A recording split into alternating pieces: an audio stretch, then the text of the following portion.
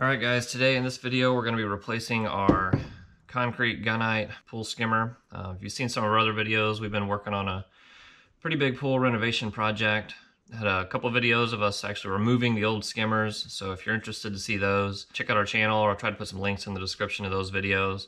Got a couple good time-lapse sequencings of us actually removing the old skimmers. I thought I'd do a little setup here and show you guys kind of everything we're going to be using for the project today. First, obviously we've got the new skimmer here. So this is a Hayward Skim Master with the square top lid. I thought this was I was really excited about the square top lid because we're putting a travertine pool deck in. So I think the square is really going to look nice compared to the normal just circle top lid. So pretty excited to see how this works out for us. But we've got the new Hayward skimmer. We've actually got two of them that we're going to be installing, two of the same ones, square top lids. So the basic idea here is we've got the old skimmers removed. So now there's just a big hole in the pool. So we're going to set this new skimmer into the throat. And the way you attach it to the pool is a little intimidating for a DIY type person. So I've had a few sleepless nights trying to figure out my approach here and figuring out if I can really do this. But I feel like I've done enough research and I feel pretty confident that we can get this job done and get it done right. Few great resources that I'll include in the description, some articles that I've read, some videos that I've watched to help me kind of learn and base my approach for what I'll walk you through here, all the products I've decided to use. There's an article on Aqua Magazine. It's a two-part article that covers the removal of a skimmer and then the installation actually of a new skimmer. There's a great article on Swimming Pool Steve's website where he goes into quite a bit of detail. And he really has a lot of great content on concrete and how to make sure you're bonding concrete right to your old concrete, and some really good details there. And then in addition to that, there's a few videos I found on YouTube, one from Leaktronics that's been pretty good, one from Ultimate Pool Guy that I've watched a number of times. So I'll try to link to all those in the description here. So if you're trying to do this job yourself, you can go check out those videos and learn from what they're showing you as well. So let's just walk through kind of the products and I'll talk about the approach we're going to take today. So the basic idea of attaching the new skimmer is, first you need to bond it, structurally, mechanically to the pool shell itself. So the way we're going to go about doing that is I've got a rotary hammer drill and we bought a 5/8 concrete and rebar SDS Max bit. So we're going to use this to actually drill into the pool wall, the pool shell from the outside. We're going to drill in at a 45-degree angle, about, 4 to 6 inches. And then we're going to use those holes to actually insert this 1/2-inch rebar into the pool shell or the pool wall. We're going to then bend the rebar to create a cage around the new skimmer. So I've got a whole pile of this stuff. These are 4-foot sections. We're probably going to use anywhere between 4 and 8 sticks. We'll see as we get going in the job how it comes together and how much we actually need. But this is an extremely important step. You do not want to skip this. If you do skip it, you're probably going to have a failure at some point with your replacement. Inserting the rebar into the pool wall, creating the cage around the skimmer allows for that connection to be maintained so that as ground shifts happen, as things move around, your skimmer is not going to be moving any differently than what your pool does, which shouldn't really be moving at all. So we're going to drill into the pool wall. We're going to put our rebar into the pool wall, build a cage by bending the rebar around the new pool skimmer. And equally as important as just using the rebar, you actually have to get it anchored and attached to the pool wall. So once we drill out the holes, we're going to be using an epoxy to actually create the connection between the rebar and the pool shell itself. A lot of information about this in the articles I referenced at the start of the video, but the most important thing here is once you drill your holes is to make sure you're cleaning out all the dirt, dust, grit, etc., so that your epoxy can actually bond to the concrete and the rebar. So once we're doing the job, we'll really show this. This is a 2-part epoxy that you put in a standard caulk gun. It mixes as it comes out. It comes with a mixing tube attachment that goes on the end of the epoxy tube here. And all these products that I'm showing here, I think all of them I got at Menards. So if I have time, I'll try to link to all these products as well, just so you can go to their website and see exactly what they are. So the epoxy, the rebar, creating the cage around the skimmer. We'll then be using rebar tie wire, mechanics wire, to tie the skimmer to the rebar. If we're going to be connecting multiple pieces of rebar, we're going to overlap them by 6 inches. We're going to use the rebar tie wire to, tie them together. We'll then be making sure we're bonding the new rebar to our existing pool bond infrastructure. So for that, we've got solid bare copper wire, and we've got a direct burial bond clamp. So this clamp will go onto the rebar. The copper wire will be attached to the bond clamp, and then we'll connect it to the rest of the bonding network around our pool.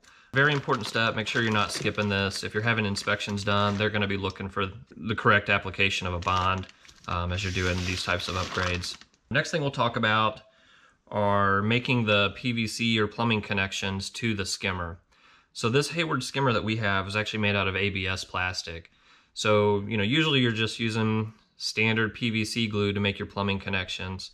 In this instance, because we're going to be connecting the ABS skimmer to a PVC pipe, I wanted to show you two different options here, what you need to look for as you're buying your PVC glue. So specifically when you're joining two different plastic materials, you want to make sure your glue will support making that connection. We've got two different products. You can see right underneath on the top of the cans, underneath the labels, this one in red is for PVC, CPVC, and ABS. So this should work for us to make the connection between the ABS skimmer and the PVC plumbing.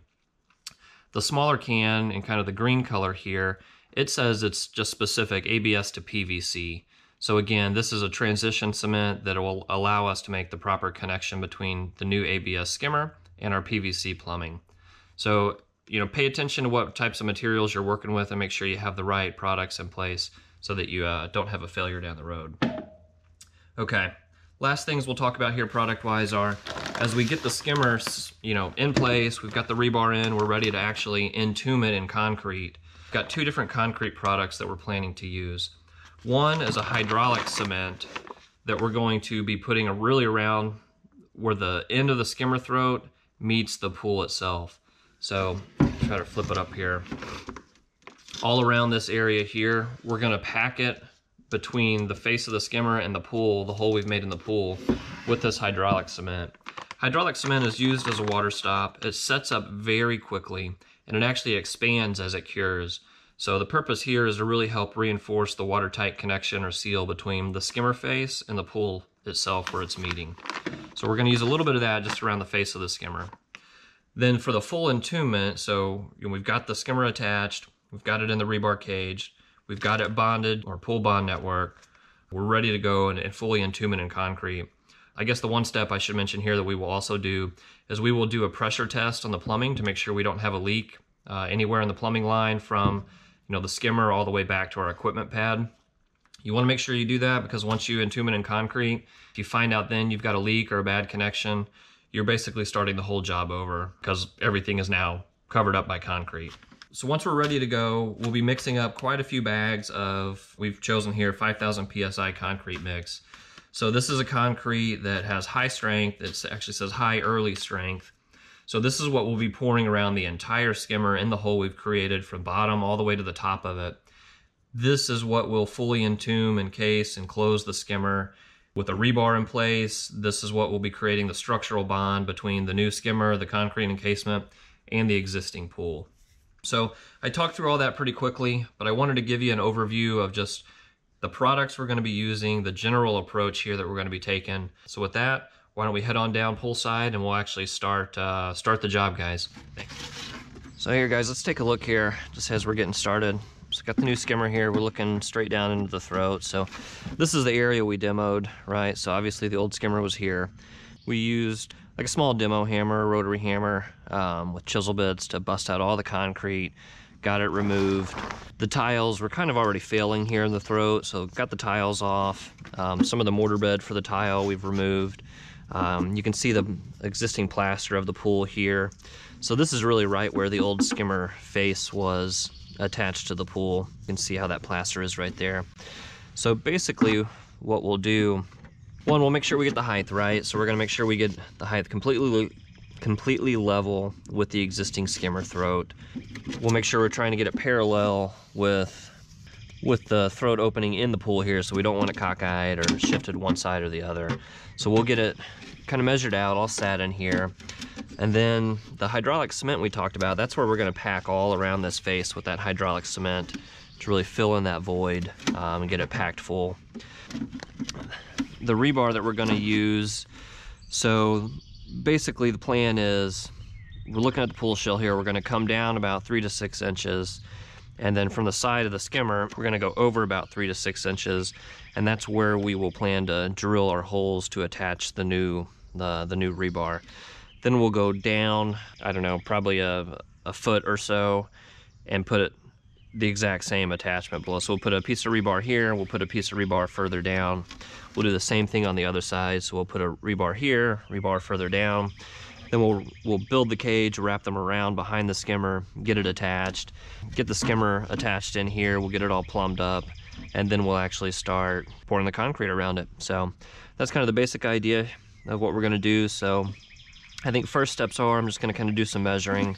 I'm gonna maybe mark where I think the rebar needs to go, and then we'll go ahead and get those holes drilled and start getting that cage built. So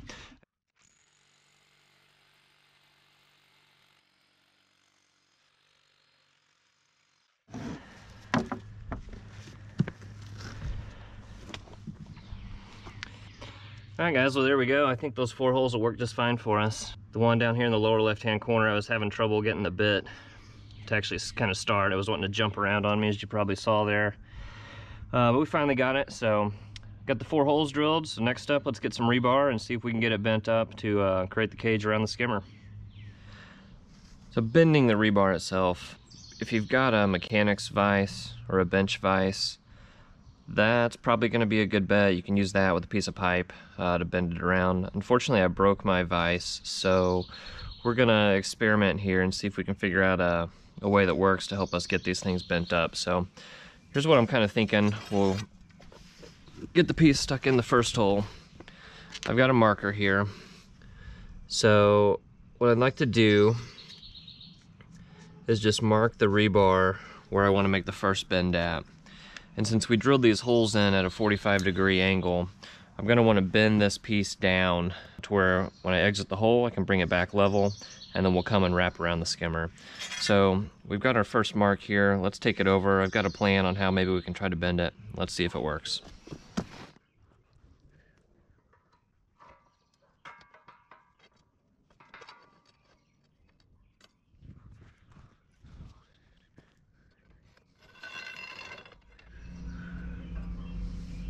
Okay, so here's the basic plan. I've got a set of pallet forks here. I've got one piece of black iron pipe put through the hole on the top here.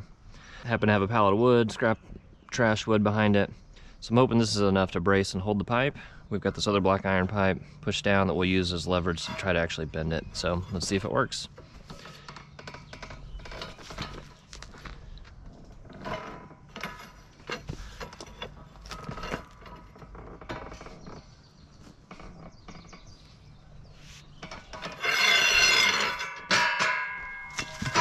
Hey, looks pretty good.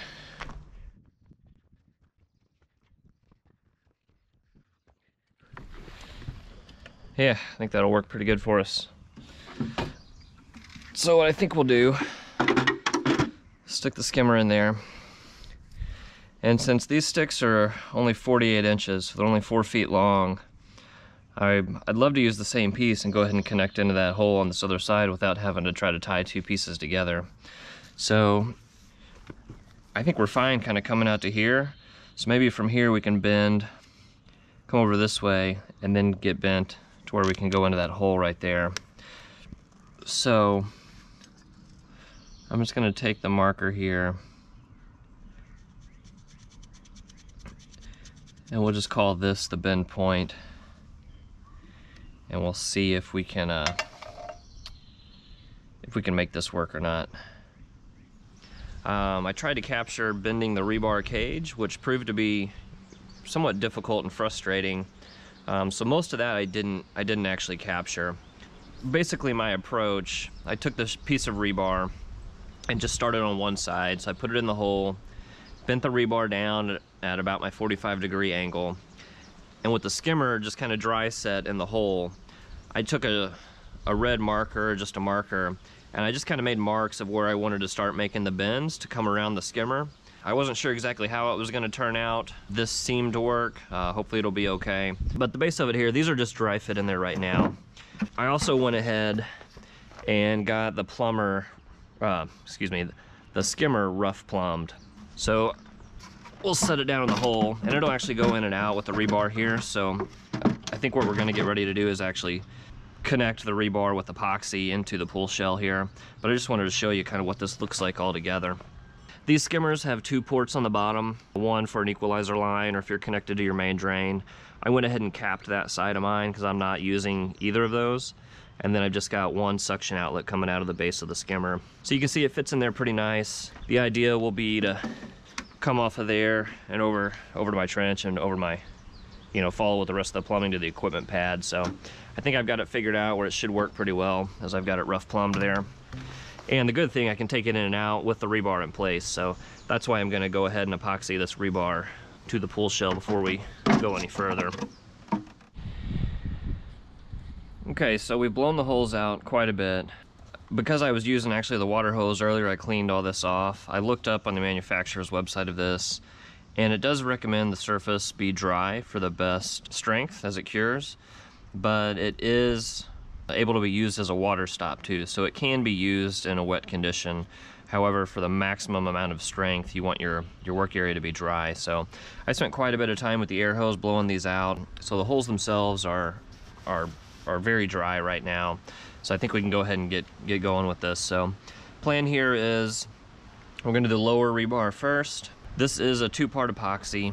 It has a mixing tube that comes with it. So the instructions say 15 minutes of working time with this. It is a fast setting. And the instructions say to start and fill from the inside of the hole out.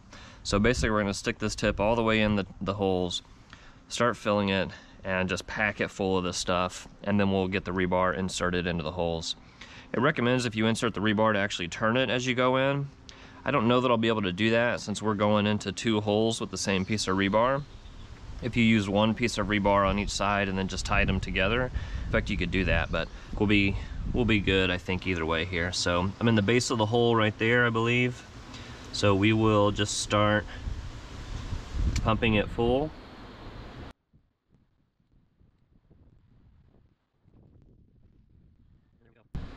So I think we got it pretty full there. Okay, so let's move on to the other one.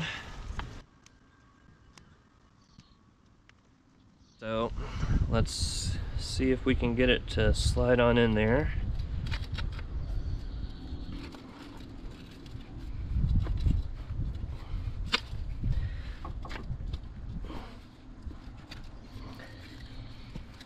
There we go. So the holes are definitely full. You can see it really oozing out. And I'm really pushing to get these pieces to go down in there. In fact, I may go get a hammer and see if I can tap them in just a little bit more. I should have had my smaller sledge down here, but we'll use this big guy.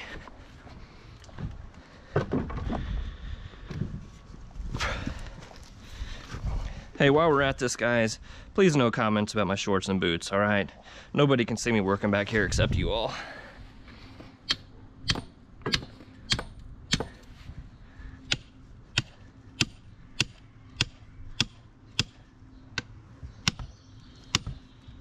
That's actually tightening it up pretty good. I'm glad we brought this guy over here. Okay, give it another tap here.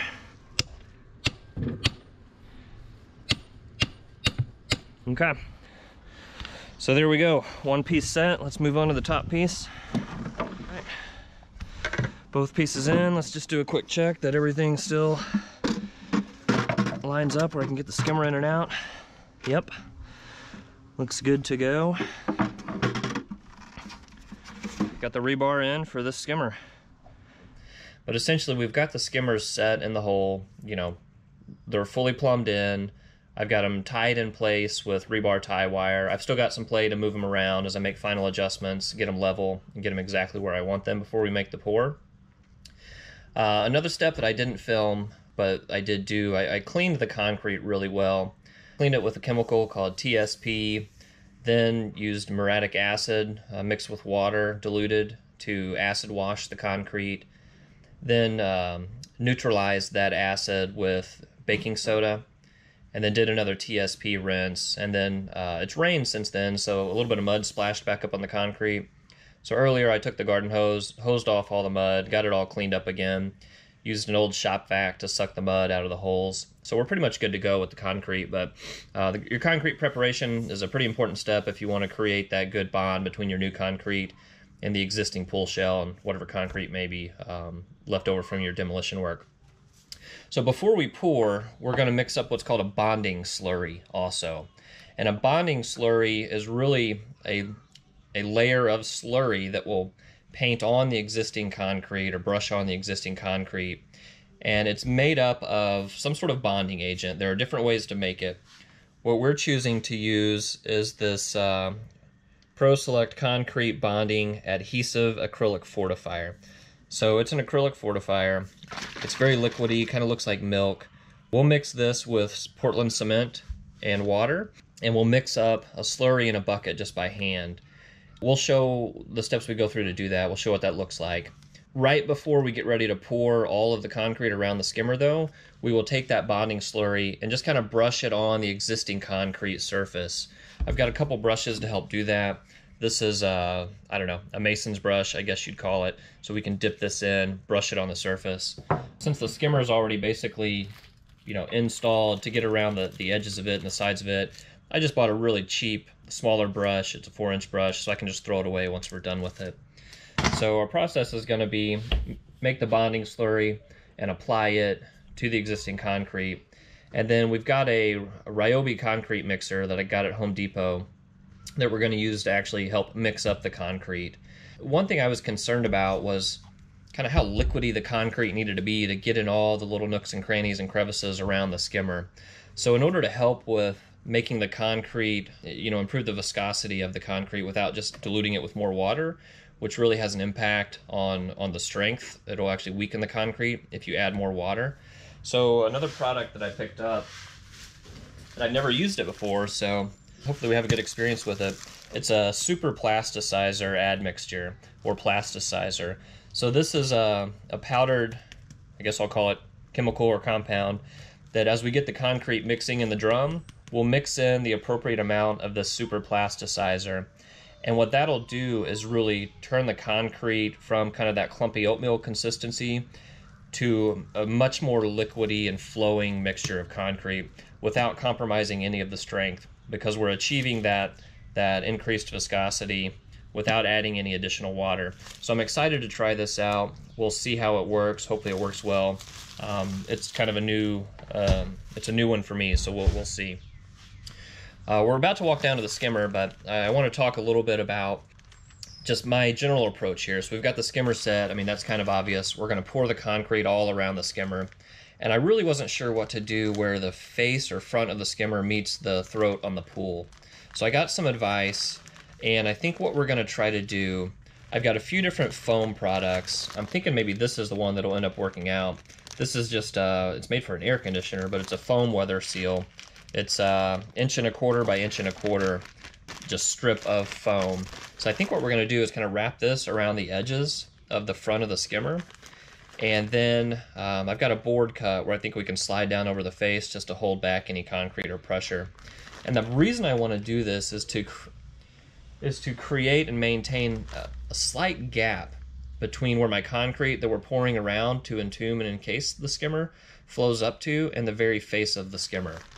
So once that concrete is set up, I'll kind of have a little channel or a gap around the very front of the skimmer. And the reason I want to do that is because I have a plan that I think will help me with my actual waterproofing around that face or that seam of the front of the skimmer. And we're going to do 2 steps to achieve that waterproofing. First, we're going to take a polyurethane sealant. So I've got a tube of NP1 Master Seal. And once our initial concrete pour is fully cured and set up, we'll go ahead and put a bead of this kind of all around the face of the skimmer. Let that set up overnight or for about 24 hours. And then as the final step to finish, I'm going to mix up that hydraulic cement, and we'll use that hydraulic cement to then fully pack around any open areas or crevices around that face, and just some of the demolition area between where that face is going to sit and actually the pool side, the throat of the skimmer. And we'll leave enough room for the tilers to be able to finish with their grout work and tile work as well. So hopefully it all comes together. We're going to go ahead and head on down poolside. We'll take a look at the current state of the skimmer, and then we're going to go ahead and get started with kind of forming up around the skimmer and getting ready to pour. So come along with us. We'll see how it turns out. Let's get started. What we're going to use is 1-inch backer rod. Okay, so it's just round foam 10-foot strip. So what I've done here, and I think you should be able to see here, what I've done is I've taken a length of this 1-inch backer rod, and you can see around the face of the skimmer there's this lip. So what I did, I took my Stanley knife, razor blade, and just cut a slit into the backer rod. Okay, and what that's allowed me to do is kind of fit that backer rod around that lip on the front of the skimmer face, and I've taken one continuous piece and I've wrapped all the way around the skimmer. And the duct tape, I've not gone behind the foam with the duct tape, so the duct tape won't be touching the concrete that flows up against this, but I'm just using it to kind of help hold that foam into place. It's kind of wedged a little bit too, so it's just a little bit of extra precaution. And then in case some concrete oozes through, it'll help keep some of that concrete residue from getting on the face of my skimmer. So the reason I'm doing this is to create a gap. So here, let me come around to the back side and I can show you here. So you can see that foam, comes around the skimmer, and the concrete's going to flow up and pour all the way up to that foam. And once I remove this foam and that concrete's set up, I'm going to have this gap here around the face of the skimmer. And that's going to allow me enough space to use that NP1 polyurethane sealant to put some of that in here and let it set up, and then to fully pack around that entire face from the front with that hydraulic cement. It's a little overkill probably, but those two steps combined will really create a waterproof barrier between the poolside and then the skimmer. At least that's obviously the goal of doing it. So we've got the foam on here. I'm gonna finish up getting this kind of in place and secured. I'm then gonna get my level out, take my measurements, get the skimmer positioned exactly where I want it.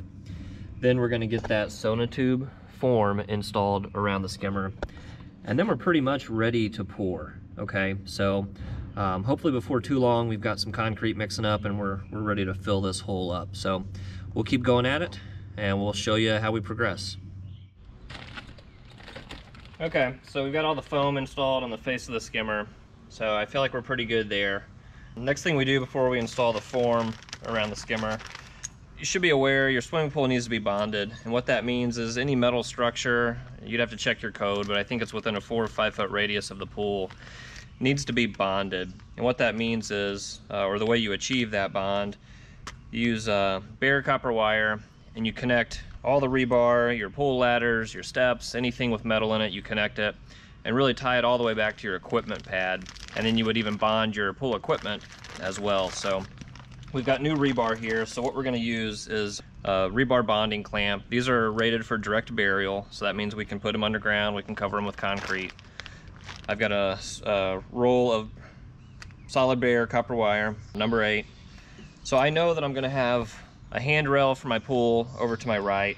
I know I've got new rebar here. We've got another skimmer to install that's gonna have new rebar. There's a ladder beside that skimmer. So really what I'm gonna do is take this single strand, start it where I think my pool ladder is gonna go for my stairs, connect it into this rebar, and then just run it on down to the next skimmer, connect it there. That way we can keep everything tied together. As I did the demolition of the concrete around the pool, I found a number of pieces of rebar that were part of the existing bond structure. So we'll tie into those as well and then run all the way back to the equipment pad with it. So we'll go ahead and get that done, then we'll get the form in, then we'll come back, show you how it all looks right before we get ready to pour the concrete.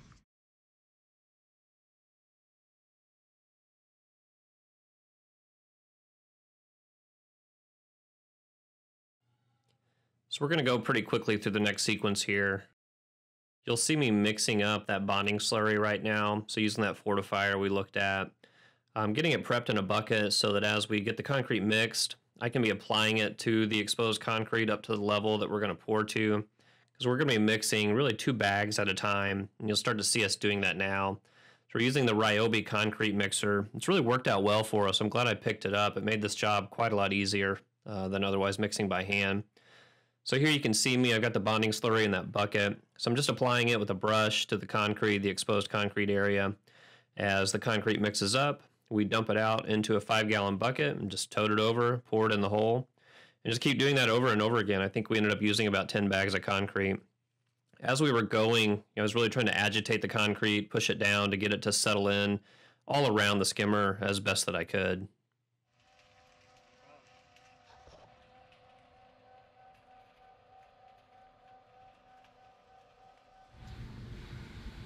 Hey, here we are the morning after the pour.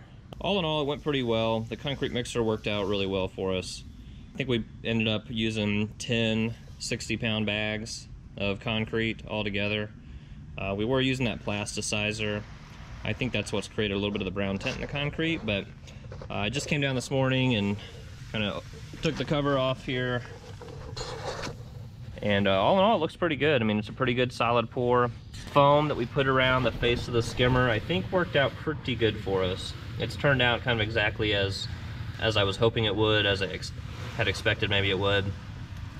Didn't have any blowout on the front here, but I did have just some of the liquid or the water from the concrete was wanting to seep around, so I ended up just taking some old t-shirt rags and stuffing down to kind of block that up. So it still ended up working out pretty well for us. I've tapped around the skimmer. I think we've got pretty good coverage in the center and middle of the throat here. As you tap on that, it's still a little bit hollow there, so some of the concrete must have not got, you know, agitated enough and kind of, you know, shoved in there as we were pouring it. So if I'm disappointed with anything, it would be that. We've got another skimmer that we're going to pour today. We'll see kind of how it goes. But all in all, I'd say this turned out pretty well. Pretty happy with really the entire job here. I've been worried about this for a while. Put a lot of thought into it. Gotten some advice and help from a few other folks. So appreciate, you know, kind of all the help from, I guess, troublefreepool.com, Swimming Pool Steve. A couple good resources between those two.